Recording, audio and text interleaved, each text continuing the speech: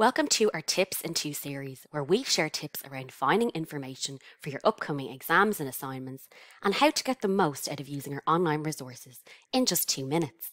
In this tutorial, we'll be sharing our tips around searching in the Library Catalogue. So we've inputted our topic and we're now going to navigate to the Library Catalogue. To help refine your search and reduce your results, we recommend using the refining options on the left-hand side of the screen.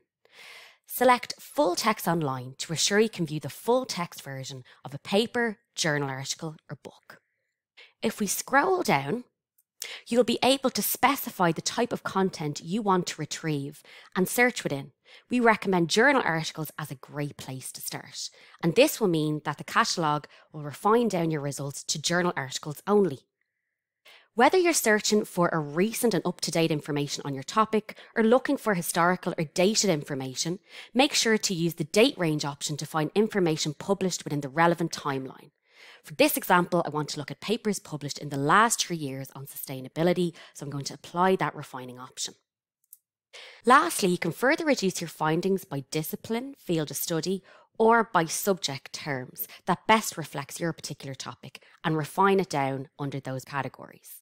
Another great tool you can use is the Quick Look tool that will allow you to see the abstract of each paper to see whether it is relevant to your topic. This is a great time saver as you can see what the paper entails and also the bibliographic information of the paper on the right-hand side that you may use for referencing and citing in your upcoming exams and assignments. So that was our tips in 2 for searching. Make sure to check out our other 2-minute tutorials in this series.